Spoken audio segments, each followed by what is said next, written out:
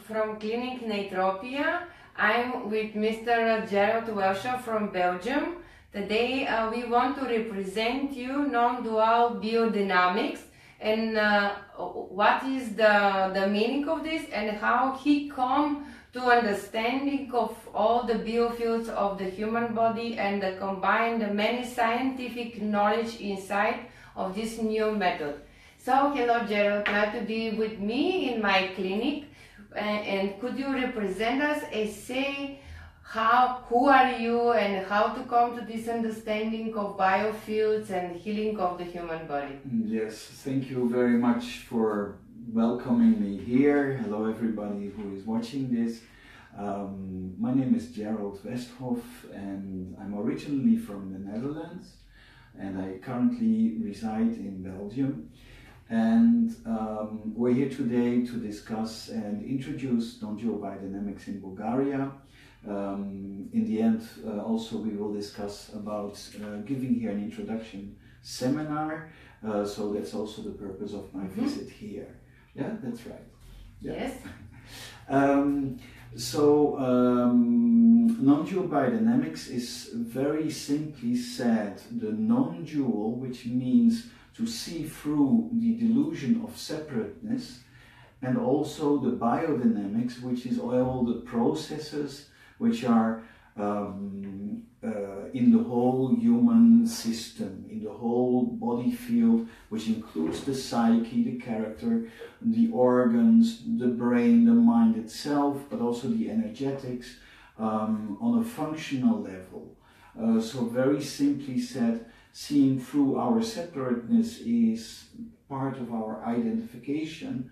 And if we don't identify with things, when we see beyond the identification, then it already takes off a lot of loads. And most of what we call, mistakenly in some cases, diseases, is basically a functional process.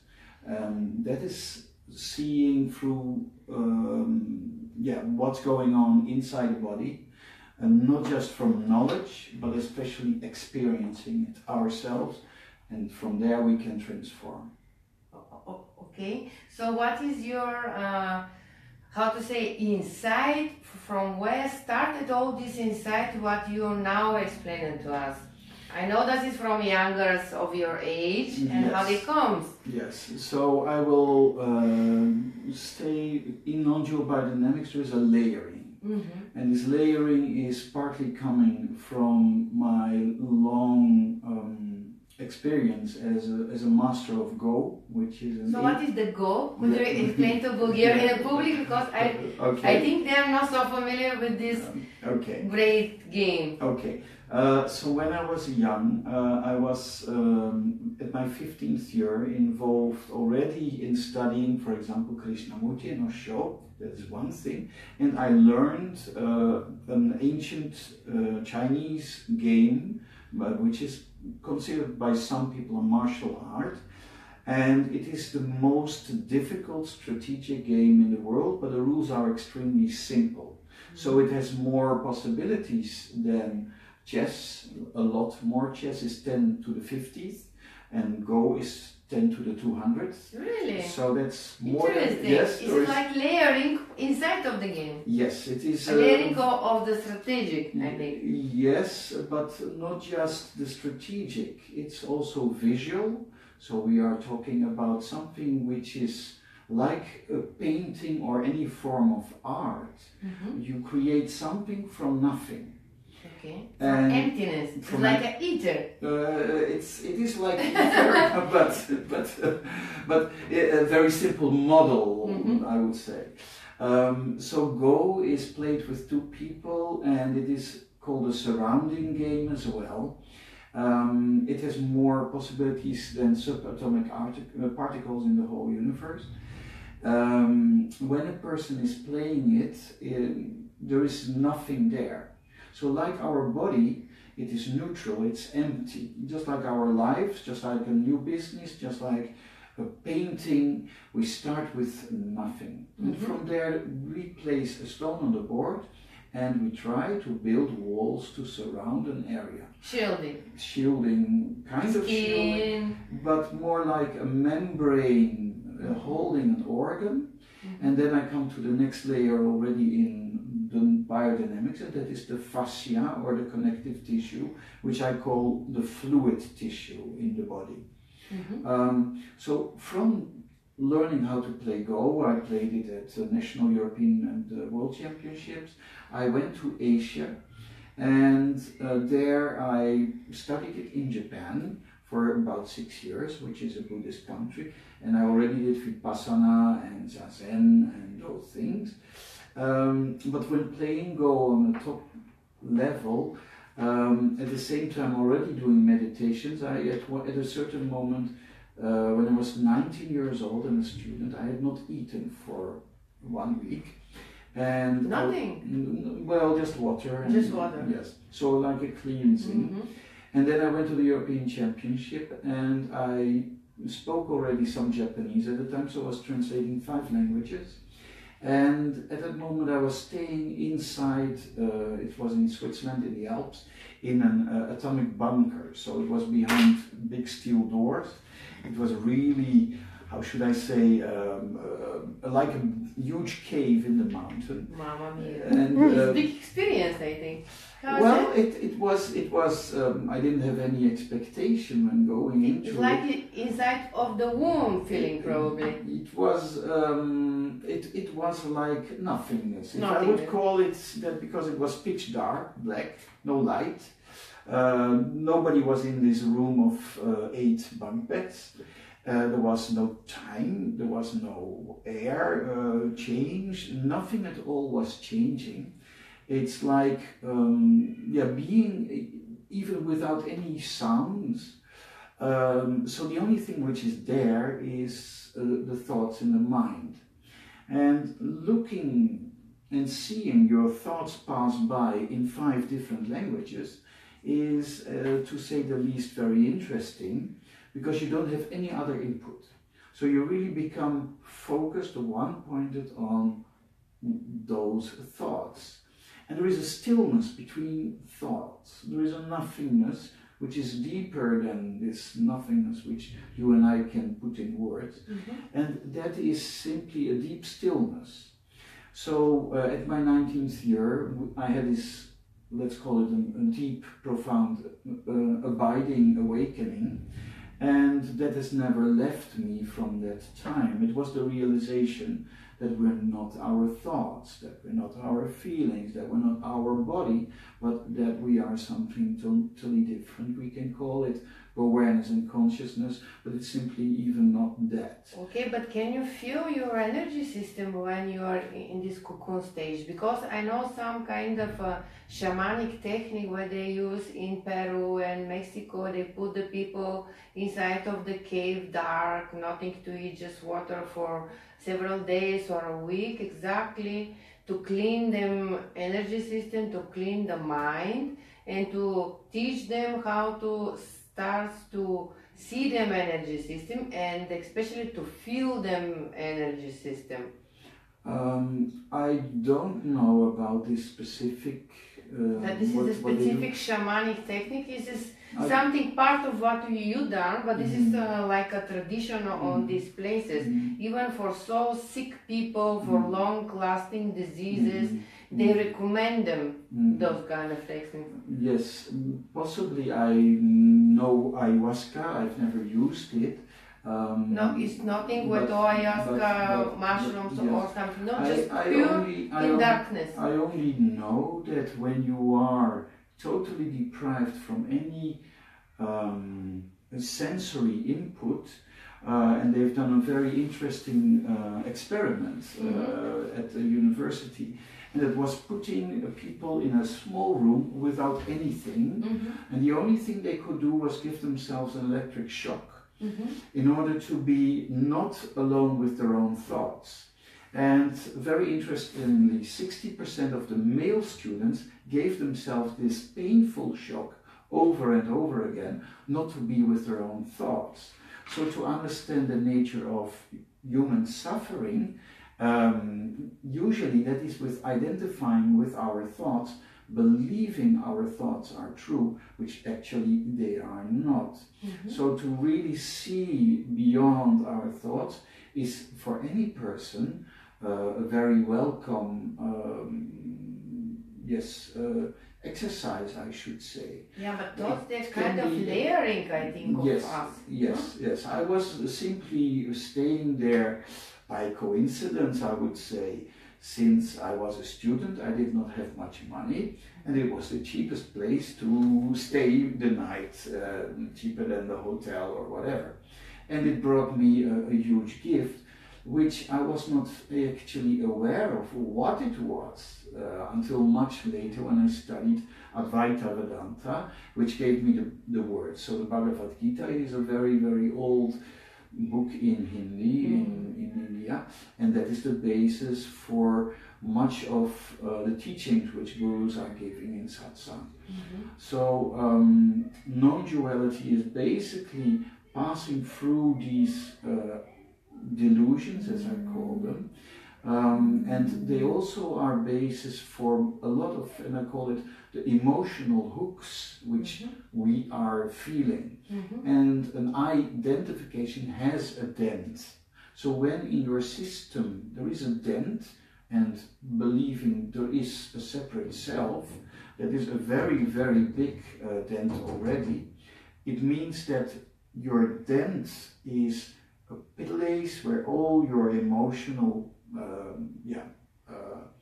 trauma can stay in. Now, to go back to the timeline, so I went to Japan and I studied after that shiatsu. I studied some Reiki, energy healing, quantum touch, earth healing field, a medical course. I did then craniosacral therapy, and all of these are helping further to, as I call it, develop. So you layer it yourself? Yes. Your knowledge? Yes. Layers by layers? Basically, it's like an onion, taking layer by layer away from it. And taking from all the teachers who I've had certain ideas, certain concepts, and integrate it into myself, put it in my own words, in a way that it becomes totally clear, very simple to learn, but when you are deepening to this inner stillness, or inertia as we may call it, into our core, it generates a huge energy at the same time. So if we take our human energy field, and I've been, since I was small, able to sense and feel energy, at that moment when you open this inner core more and more, when you have less emotions and other identifications to hold on to, then it is possible to, as I used to say, realize a lot more. So your health increases, your potency increases, your well-being increases, and it starts to shine through. Yes. So this is inner core. Can we say that this is like a central channel, what they use in Indian medicine, Chinese medicine? Is it the central channel, or Nadi, Sushumna, Pinda? Yes. You call this the main channel inside of the energy system of the human? Yes, you can compare it with that, but in embryonic, so in the embryonic state, every vertebrate mammal has a notochord. The notochord is basically the first core which arises when we are formed. So in vivo, so not in vitro but in vivo, in real life, when an ovum, so a female cell, is met with the sperm, it's not like in male thought idea that the first sperm wins. It's not like never like this. It's that all these sperms which we have is functional, and they all have a tail. They have ejected everything except for being focused and movement. And the ovum has really spread out. It's the largest cell in the whole body, and both of them cannot survive by themselves. So from polarity they are attracted like one side of the earth to the other. When they arrive, these sperm cells, they are attaching themselves to the outside of the ovum. But in the specific places, I know they said it's supposed to form the seed of life. Yes, and it starts to rotate, so it can be. They make like a Faraday like cage. A dance, it's like a dance actually. Two polarities meet each other. Yeah, and form Faraday cage. Yes, actually. And then it is like opening from both sides, allowing a merger. So you already get a core. Now this is basically our notochord, our midline, and from there light is being used in order to make a blueprint in which form arises. So the torus form actually like inside is inertia, like hyperbola, then magnetical part like a torus, and electricity in the between. It's like Tesla said, 369, no? Yes. If you know it, you know everything. Yes, it's and if you see it, you cannot unsee it, as I call it. So at the moment, I have two sons. They're now adults already. But at the moment of conception, I saw like a firework. I saw actually, and before the mother of my boys knew that we were pregnant, I told her we are pregnant. In those two cases, I knew it. I saw it. And that's quite amazing. And only very recently we found that when the sperm enters, there is a zinc oxide, which gives off light. So you can see actually already this form inside inside the first cell. It's wonderful. Yeah. It's good. So then you form some kind of bank of so many layers, but actually this is one membrane, like a whole entire model of Mr. Lorenz. Yes. So what I've integrated further into the biology and the energy is as a model, and Dirk Larijsen, he's a genius who's an inventor in Belgium. He has made a very, very clear layering of how that what is our source or God or union or Brahman or the Absolute, how actually we can visualize with our limited senses and capacities, how we can visualize how everything is layered inside each other, like fields within fields within fields. And that is what we also... With invaginations, actually, they're not separate, just the common membrane invaginate with each other and then form the layers. That's why everything is interconnected, actually. Yes, so I was seeing it like a rubber hand glove inside a balloon, going outside the balloon, going inside the balloon. And then I saw his model and I said, like, oh, that's even... That's it. That's exactly like how I was putting words into it. So that is, once you come to a stage of clarity, you start to recognize, these people have exactly the same view or words to describe it. Now, when we are talking about the craniosacral system, we also use these fields within fields within fields. And once you are as an individual, so individual means not smaller to divide, which is something else than non-dual. Individual is not non-dual. So what means non-dual? The non-dual is having a non-separateness but in the connectivity. So that means that everything is connected. So if we say we are the sea, the water is everywhere. But if we say we're the energy in the sea, which is expressed as a wave, then we can say we are an individual wave, but still part of this whole sea and ocean. Now, we have in our body, as we call it, a form. When you take embryology, the form arises in the fluids. So these fluids are our energetic ingredient, I would say. If I label myself with a barcode in a supermarket, the biggest ingredient here would be... IP. You're IP, actually. Yes. So then I would be some kind of a product which says moisture or water.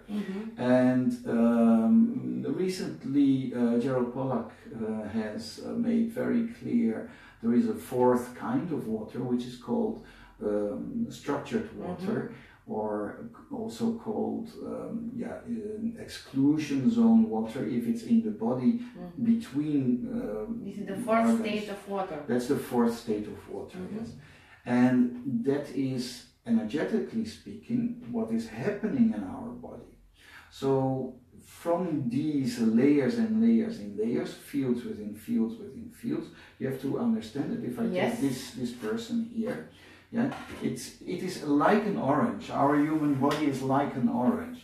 So we have our outer skin, and if I would open this person, there would be smaller particles like an orange inside with other membranes around it, around the stomach, around there. And in the old days, we used to cut out the connective tissue and just look at the organs and take away all those membranes. Yes. But if we nowadays look what is the most important, and that is something which often we cannot see.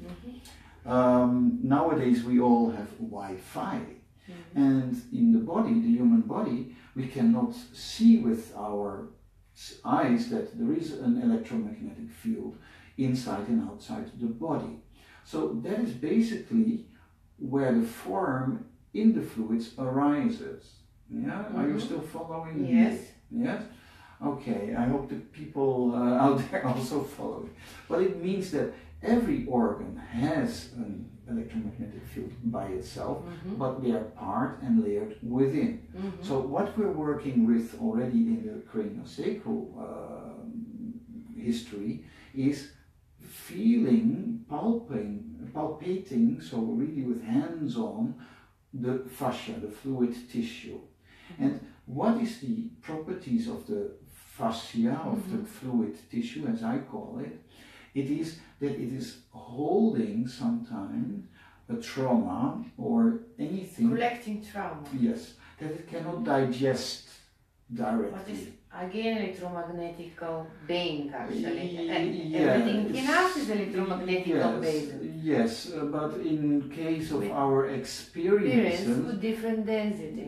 Yes, it is coming into something like, for example, if we are well resourced, we can deal with something, but if it suddenly arises and it really is life-threatening, like a car accident, or your father or mother suddenly dies, or you see something of aggression in front of you, or it happens to you, it will immediately cause a reaction. Your body already does something in order to prevent, to tighten. You go still, actually, what is the, how to say, expression of gravity? Yes, condensed. yes, but that is the core. The core itself, as I call it, is. No, but when you form like disease, this is additional entity which attached to the main. Yes, I don't use the word entity. I just use the word like a fulcrum. Okay. A fulcrum is, for people who are not English speaking, like a hinge. So if I would have in a children's playground where it goes up and down, this part here is a hinge, but it's so the fulcrum. So the place around everything rotates, but it's also the eye of a hurricane. So if we know a hurricane and there is the deep inner eye with the high pressure or low pressure, and there is the blue sky. And as I mentioned, we are not our thoughts, we are like a blue sky, and the clouds are simply passing. So if we can remain in this deep state of our inner core, and in Nondual Biodynamics we focus on opening and widening our inner core through working with another person or other persons, then this will allow us to let go all those layerings which we're holding, all those trauma, all those energies. To disperse them, if they are like this, to become more dispersed, or to disappear. Yes. So when a person is laying supine, and this is fields within fields within fields, fluids within fluids within fluids, and another person who would be standing here and holding his own fulcrum, his inner core, his notochord, well centered in stillness, it means he is able to hold this whole field in a new balance. That means that what is being held here can kind of be released in a flow, becoming more fluid, so that without any effort on this person's part, it can come into a movement and simply dissolve. It is because we are not just an individual, but because we are non-dual, meaning we are part of everything, which we can also call God. So to work on this way with another client, with another recipient, I would preferably call them, that means these people are able to let go of anything that is held inside their body at that moment.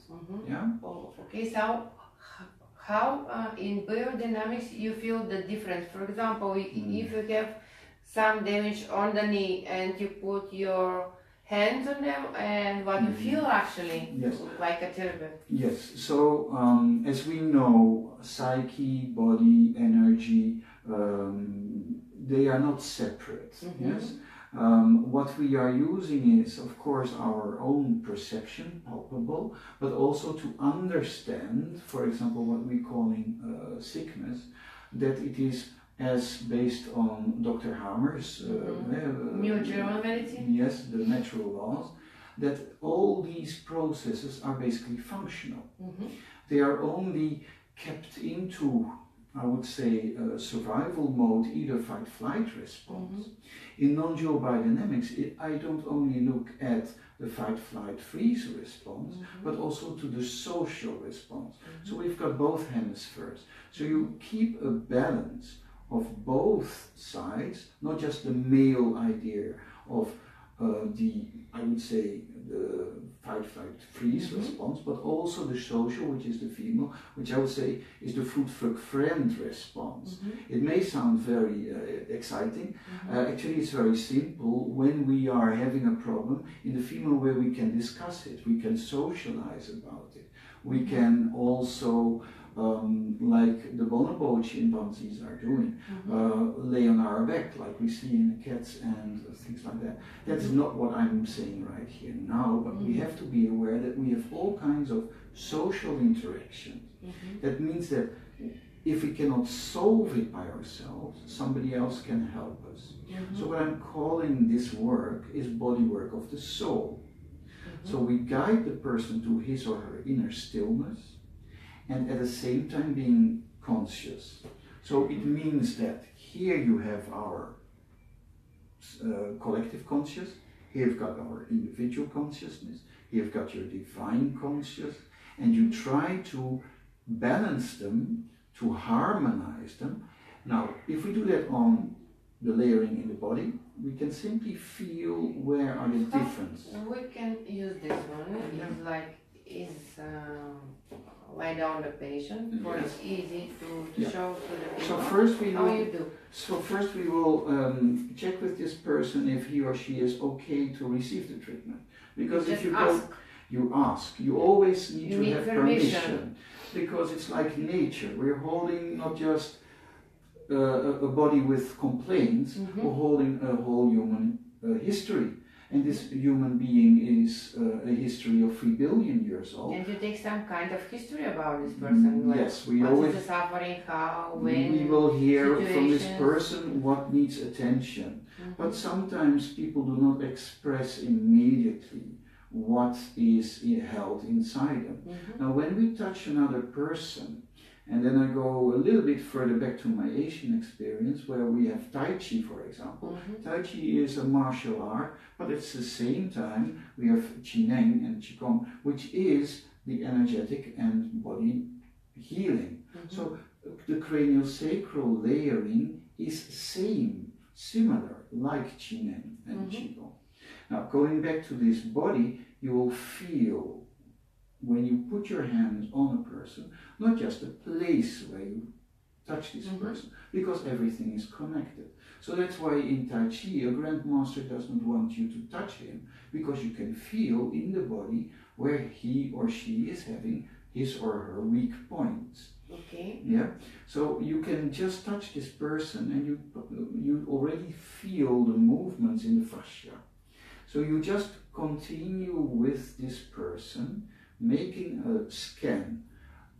Not just you with your experience as a practitioner, but it is all about the recipient.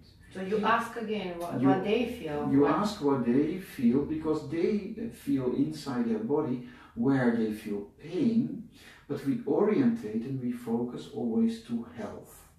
And health is something, when it's there, we don't notice it. It's simply really a layer of well-being. Now, if we are well, we don't need to pay attention to it. It's all fine.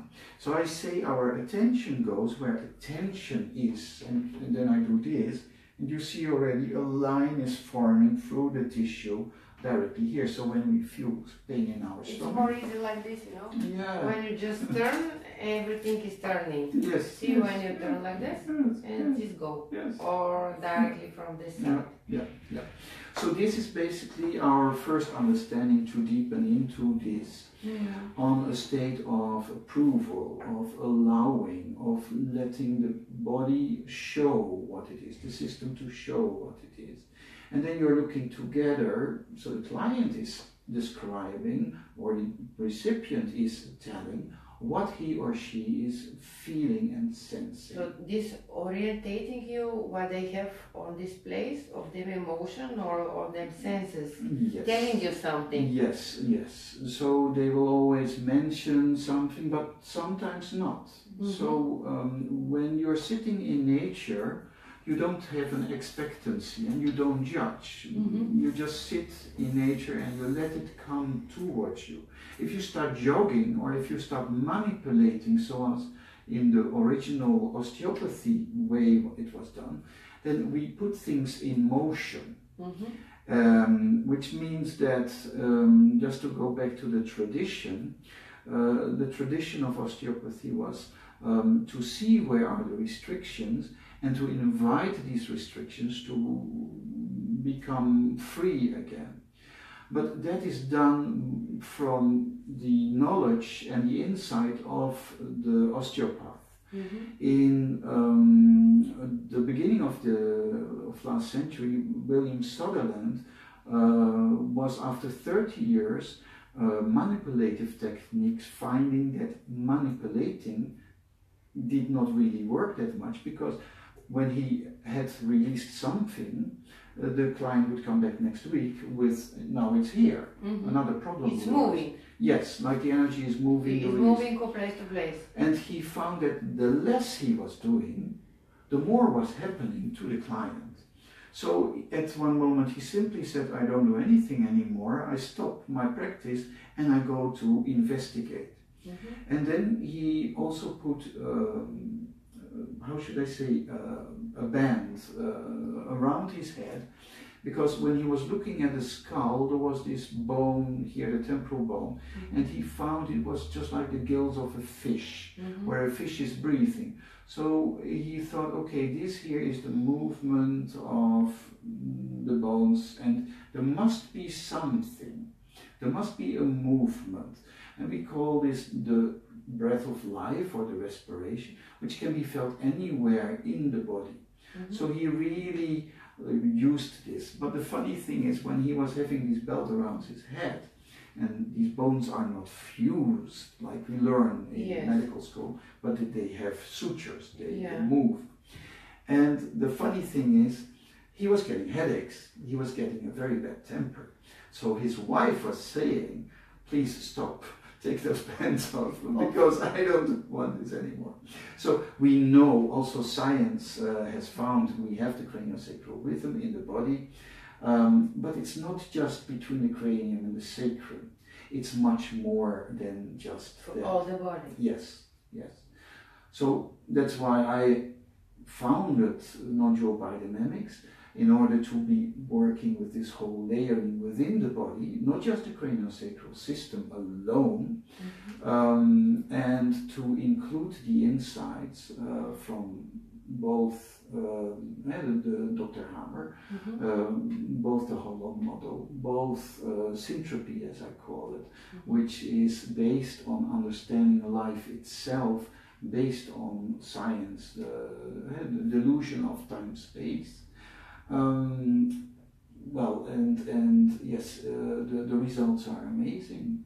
I'm sure, but what do you think about biodynamics, like you explained, between different bodies of the person? Because actually the closest energy body to the physical, they are called 8, but they are more. Can you say that if we treat the physical body, actually we treat the biodynamics between different energetical body of the same person? Well, because it is the same logic, no? We go just fluid between the energy layering. Yes, we use all these words to describe everything.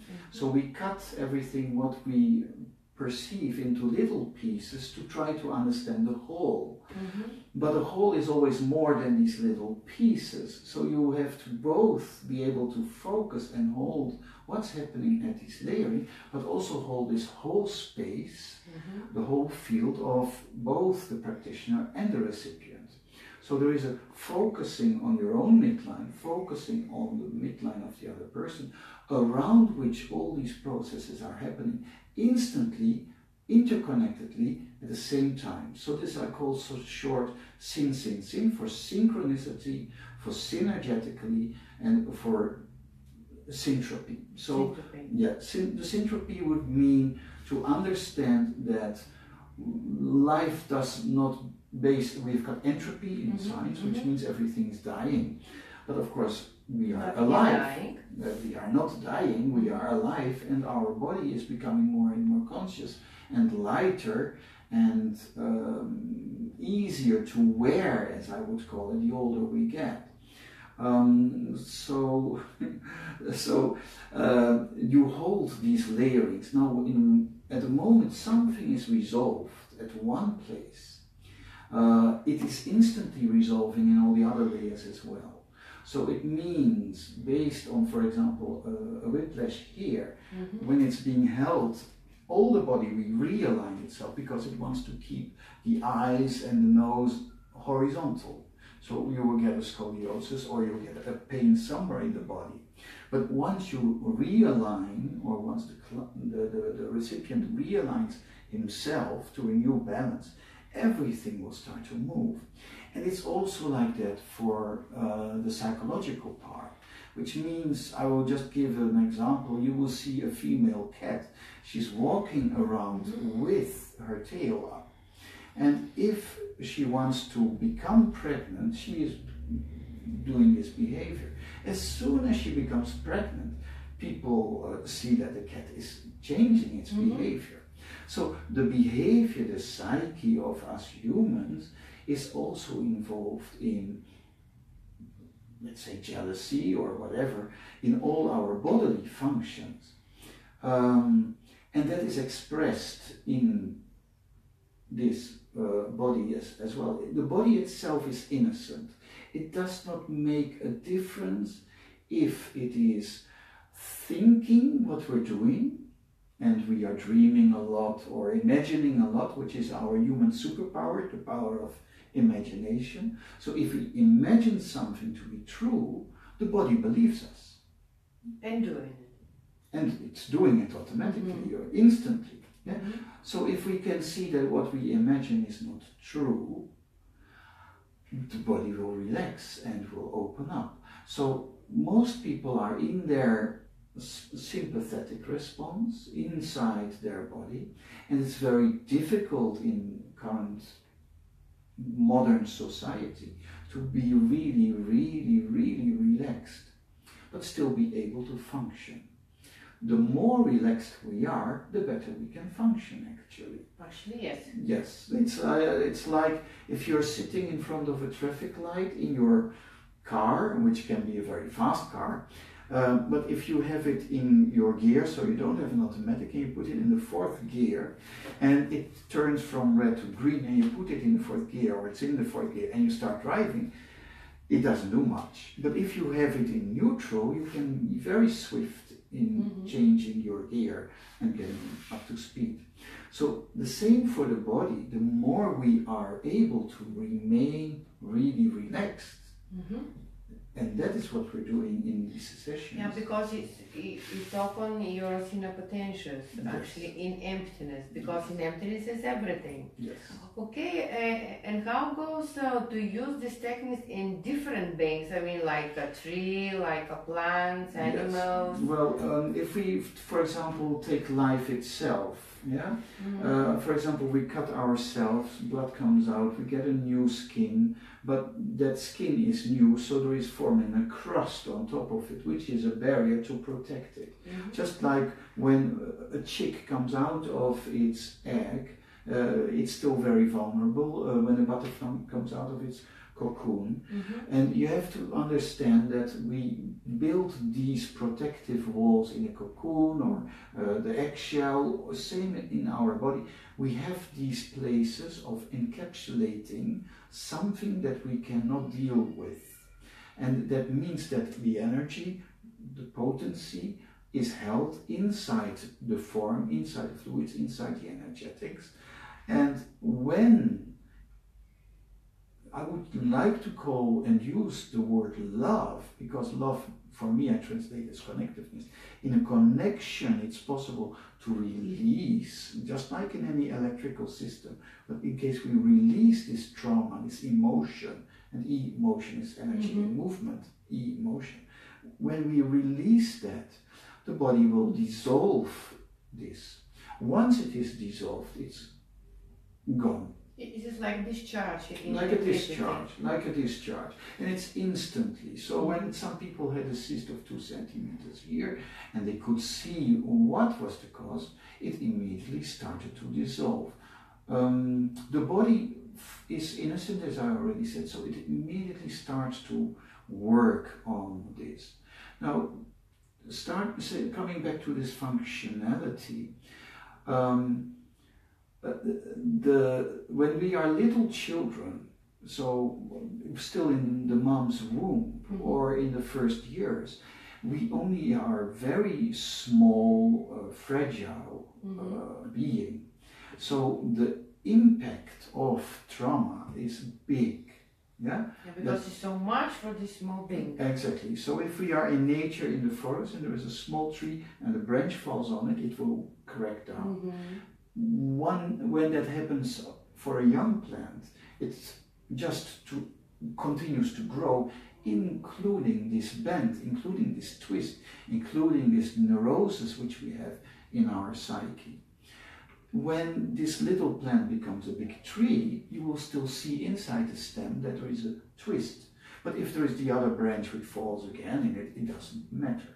So the same for us humans. The trauma which we perceived when we were little in the womb is such a big impact.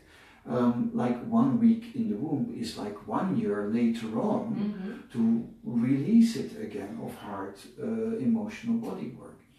So to go back to this original space of the little one, we have to become very, very still and silent, and it is beyond our thoughts. And the first 18 years is like 1/3 of our impact of trauma. The first 9 months in the womb is 1/3. And from 18 to 82 is also 1/3 of all the impacts which are forming who we are.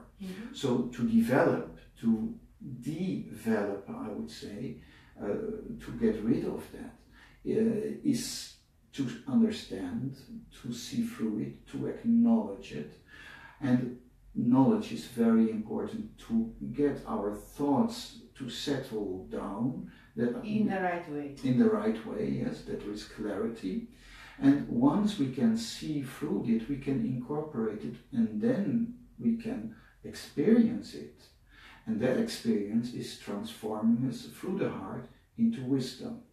So in the Nondual Biodynamics, I use a frame, And the frame basically is this field, within fields, within fields. And within these fields there is, for example, everybody knows this, we feel fear. And fear itself is a downward, almost like a gravity pressing movement. Then we've got the opposite, which is freedom. Fear is down, freedom is this, I'm free, I'm happy, I'm joyful. On this level, or dielectric level if you want to, we have a force and a flow, so a discharge. And as Ken Wheeler, who you... Yes, Ken Wheeler is the famous guy, I love him. Yes. This is so good explanation of magnetism. Exactly. And that is exactly what is also happening in our human body, because we are part of nature and the universe. So that's why when you see this, and the fear and the freedom in the fluids, so this fear comes into a flux, into the fluids, inside the field, into form, into this materialization. Yes, yeah. So that's why I use the F word a lot. Yes, you've got fear, you've got free, you've got a flux, you've got a form, and you've got the fluids. And we work with the fluid body in to be interconnected between different existence of matter. Exactly. And once we become more fluid, we are open for changes, and we become very, very relaxed. Yeah, because we move more easy. I mean, connected more easy. We are fluids, but when we hold these fluids, so the hydrogen we have bonding, no connections with other parts. Yes, and that means we can store less energy, so we've got less health, and health I translate as like a battery. Actually, we store the free energy what we produce and encapsulate it in diseases. Sounds like this. And when we release this discharge, like a free energy, because we are electromagnetical beings, we release the free energy without bordering and without stopping. So it's called emptiness and wholeness. Yes, but then this total capacity, this is just it becomes moving available. in, out. Yes. This is like Ken Wheeler said, creation, elimination of spaces all the time. Oh, exactly. It's perpetuum mobile. Yes, and this is the craniosacral rhythm, which is inside the body. It starts before the heart is formed. So already in an embryo or fetus will already have this movement. Even anything that is alive basically has this movement in cytoplasm. And this movement we can palpate, and you can see where there are restrictions, just like a little river from the top of the mountain. When there is some ice there, and it will block the flow of the river, and behind it you will feel this patterning. You cannot always see everything, because sometimes there is the patterning in front of it, but you know from the patterning, which you can call something exists, that something is there which has caused this. And when you can take away, not really take away, but come to neutral, so I call yin and yang, and the neutral part is yang, which is the balance part, which is the fulcrum part. And that space is our core, our gravity, our spell, around which everything turns around, and everything wants to be inertia. The only thing is that when it loses inertia, we identify with that what has lost our inner core. Yes, and do you know this is in Sujok, and you know the Sujok, the author of the Sujok is Mr. Park Jivu. And he built three origin theory. Actually, Neitropia, this is what you call inner core, because for him explanation of three origin theory, in the beginning is the Newto, nothing, emptiness. From the Newto come the Homo, what we call in Chinese medicine, something what form and capture the energy on space, like a in, like gravity. And then this energy is supposed to take a direction, motion. But take a direction, motion, it's yang, and he calls hetero, something which go to move. But these two forces all the time supposed to be in balance, no, not big one and small one. So they appear neutral. You understand what is your, how you call this? You just said inner balancing part in the yon. So neon, this is neutral, but it's the balancing force between the previous three. You understand? So see, in all the models, it is like tree origin is like a base of understanding, and fluidity, like motion, is interconnected, how to say, sign of everything. Yes, and then if we go beyond the tree, there is the dot in the Sri Yantra. Yeah, this is emptiness. Which is, the absolute. Absolute ether, or whatever we say, we cannot define it. It becomes totally unsayable, because you need to put one opposite to it. The God, because it's not definable, it's everything. You cannot just, when you define something, you limit it to something. We can only say it's not that, and if you think it's that, it's not that, and if you think it's that, it's not that either.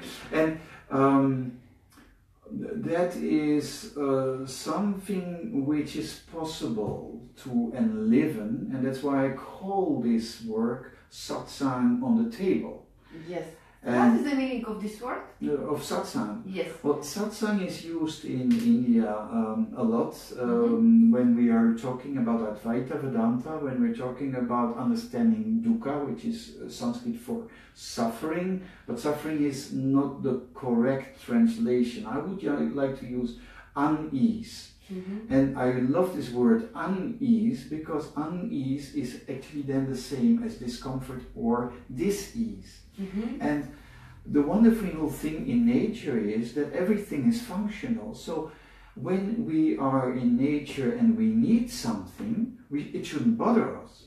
For example, we need to run away from something. But when we are safe, then we can, for example, release it.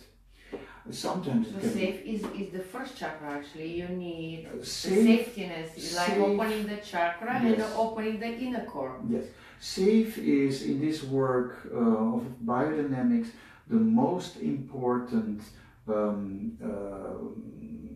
feature, I would say. A lot of people have never really felt safe, like Dan Siegel is saying. Sometimes you want to bond with your parents, and that is the place where you go to when you want to feel safe. But the unsafety, the threat, is caused by your parents, which means you come into a spagat, into an opposite direction. You want to go away from it, and you want to go to it. And this has happened to many people in our society nowadays. And when we are going to safety, for some people it is the first time to really let go. Themselves. Yes, but also to be okay with their own discomfort, with their own pain. And they start to feel, oh, I feel all of this. But since we orientate not to unhealthy, but to health, and if we have a pain in our knee or in our shoulder, and the attention goes here all the time, it's just a little part of the body which forgot it's part of the whole body, which is healthy. Yeah?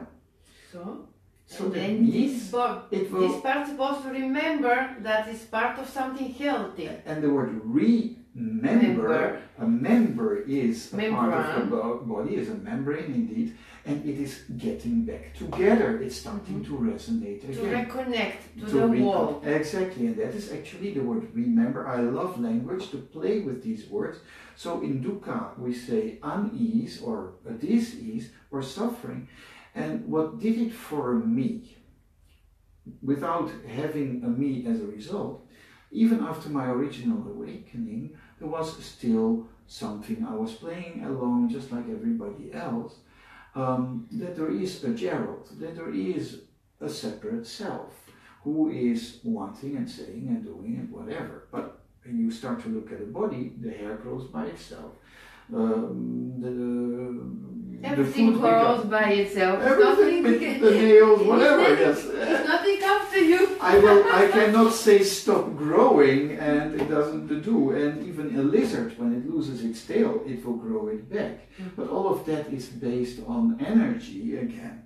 So on polarity. Just like when you were asking about the plants, if we cut off a piece of plant and we stick it again in the water, it will start roots again. So nature is energetically, the membrane which you are mentioning is in our bones. So there is a membrane around the bones which has copper ions, and that's why and how we grow back our bones together. And many doctors regretfully don't understand and think like this, but once you start to understand and see the body as an energetic field within fields within fields, things become much clearer and simpler of what we're feeling. So this little part of us forgot that it's part of a whole, of a structure. Yes. So looking through dukkha, it's written in the scriptures, there is nothing physical nor non-physical that can end suffering, that can end dukkha. So what does that mean? It only means exactly what it says. That nothing, nothing can end suffering, physical or unphysical. So that means there is one little word which I skipped now. Namely, there is nothing that can end your suffering. So there we go. There is nothing which can end everything. And there is your suffering, and your suffering cannot be ended. So once we realize there is no you, there is no self, and that's just seeing it, realizing it. There is no you inside which you can find. There is no heart chirurg who found myself in his heart, or a soul in the brain, or whatever. So that means this perception which we have of what we really are, our true self, is something totally beyond what we believe. Yeah? Yes. And this dukkha, so this suffering, basically is transformed after we see through realization, self-realization. Now that part is not sufficient. What you also need is a self-love, a self-appreciation, a self-acknowledgement, a self-trust, a self-confidence, which is almost unlimited, in order to be able to really appreciate yourself. If you don't love yourself, your body, know yourself, and know your self-knowledge, if that is maximized, this self will dissolve as well, because there is nothing anymore, no hold-on, which is hold on to, no dent in the balloon, which is keeping anything. It will simply be able to dissolve. It's amazing. It's very simplex, to use the word of Ken. It's very simplex. So how goes the training on this matter? Okay, so first of all, there are introduction seminars which are organized, which are usually a weekend or up to 4 days, in which people experience, embody what we just now have been talking about. There is a practitioner foundation training, which is 10 courses, 10 seminars of 4 to 5 weeks. They are layered in a way that everybody will be able to deepen in everything which I've just mentioned. It is going in a very safe, grounded field, which means that it is an in-house residential way of being in a group. The group is screened so that it's people who are stable, because when we see through certain delusions which we've kept, and when traumas are released, a lot of things can arise. And on the one hand, becoming a practitioner also means to work and deal with your own skeletons in the closet, I would like to call them. They are in the closet because it's dark in there, and if we put a light in it, sometimes nothing comes out, and then our power of imagination starts to work and make it even bigger. So therefore it has to be really safe. Having said that, so it is 2 years in which there are 10 seminars. How they go staying? By year? Yeah, five seminars with about 1 to 2 months between them, so that people have time to really work and implement and experience and deepen, also by giving sessions, which is very important, not just to understand, but especially to implement experience, and in order to be able to hold a field, to hold basically the field in which another person is present. And when you're holding this field from stillness, from inertia, that hurricane which is around can simply dissipate its energy, what it's being held inside the system of the other person. So it's a very fluid way of deepening and settling and widening our core. Okay, so introduction seminar is like 10 seminars 1 year, 2 years. The foundation seminar, so the practitioner education to become a licensed practitioner is 2 years. 2 years. Yes. That is about 40 to 50 days, depending on the location. And for example, if there is translation, when I teach in English, which is usually the case, there will be a translator to the local language, will be Bulgarian or Russian or whatever language is there. And then afterward they have some kind of super master seminars, updates of knowledge. It's possible after that if supervisor people want to, sessions. Yes. So inside a seminar there will always be assistants or tutors who will guide the students, so that whatever arises during the sessions, during their own work, they have somebody who will be able to always give them feedback. Also, there is a little difference from going from our history of osteopathy into cranial osteopathy to the later years of Roland Becker and William Sutherland, to the work of Franklin Stills, which is craniosacral biodynamics, and others. This work has a very, very, very soft touch.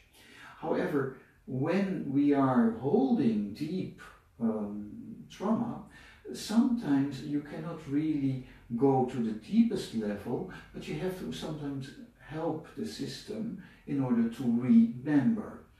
Now, when we are working on it, it means that sometimes there are manipulations, but they're always in this biodynamic way, inside the field of listening to this recipient, to the person who is receiving it, and always being focused from their perspective. Does that make that clear? Yeah, it's make it clear. So everyone can be practitioner or have some kind of abilities or education. In a certain way, everybody already knows it, because, for example, when a child falls down and is crying, we already put our hand behind the back, or we give our hand to this knee, etc. So on the energetic level and the empathetic, emotional level, we are already connecting this way without even being conscious of it. So yes, in potency, everybody is able to do this work. However, not everybody has the same background. So it means the body worker or somebody who has an experience as a manipulative chiropractor, for example, those people may find this course very refreshing and interesting, because they are coming from a different way of their own orientation, instead of the client or the recipient orientation. If we are a yoga instructor, we already know the body works, and in Kriya Yogi, we already know a lot about the energy work. And I always include certain meditations and practices. In one of the practices which I have been experiencing myself, I don't know if you know boxing Mike Tyson or Muhammad Ali. Yes. This experience was like 1,000 Muhammad Alis, and it really blew up from under my spine, out of my head, really opening the Kundalini chair. That is what I later understood what it's called, but it took me by surprise. Now, I would not want anybody to experience this It's hard experience. I did also in my way, but it's really hard. Yes, and it opens up the system completely. And if you don't know how to handle it, even I had the patients, they go like in some psychic state, and then it's not visible, some of them. Yes. So that's why it has to be very safe. It has to be grounded. It has to be very careful. And when the mindset is only oriented to giving, in not being able to receive, which most body workers find harder to receive than to give, and that has to become neutral. Our little child is often acting from a lack, from a shortage. And once we can fulfill this, not outside, but inside ourselves, then we can become a really balanced practitioner. But the practitioner is supposed to have, I think, some kind of features like to be emotional, stable, psychic stable, healthy person, and some kind of healthy habits to have? Not necessarily, because to have the clean energy and to be in balance, I think. Well, energy itself is neutral. There is no balancing his energy or her energy. Yes, so when a practitioner is present, in the same state, I say. Yes, he or she puts his or her own, say, luggage or personality or ego outside. When we're talking about a person and we're talking about the source or Brahman or the divine, then it means the divine is in everything, which means that the body is our temple. So we're doing sacral work, which is craniosacral, holistic health, holy work. And that means that you have to really respect yourself first in order to respect the other person. And that means you have to respect boundaries. You have to listen very careful. You have to really... And to not to insist to help or to implement. Because you say you're supposed to. Exactly. Because when a person is asking for help, I have a problem, please help me, that is already a huge step for most people. And then if you are saying it has to be this, this person really wants to be heard, felt, appreciated, accepted, just the way they are right now. And that is already the start of healing. It's amazing presentation. And what you want to say, like a final of our live stream to the Bulgarians? Well, first of all, I'm very happy that I can be here present with Dr. Eliya in life. And that most likely we will be able to hold our introduction ceremony here in the near future. Anybody is welcome, is invited. As you say, certain people is more preferable if they have a body worker's background, a medical background, anatomic background, psychotherapist background, physiotherapist background, acupuncture, alternative, holistic. But that is not a prerequisite. Health, life itself is human. It's a human beingness, and seeing through your delusions, our delusions, which we're taught since we're little, is the biggest gift you can give yourself. So anybody is welcome. Okay, thank you very much for this interview, and I appreciate that you are in Bulgaria, in Varna, in my clinic, and you want to share your knowledge with Bulgarian healers, because biodynamics is not so popular in my country, and how I know many people want to learn from you, and you are like a guru for the osteopathy and biodynamics. Thank you very much to be with us, and I hope the seminars will happen soon. Thank you for being with us. Thank you very much. Thank you.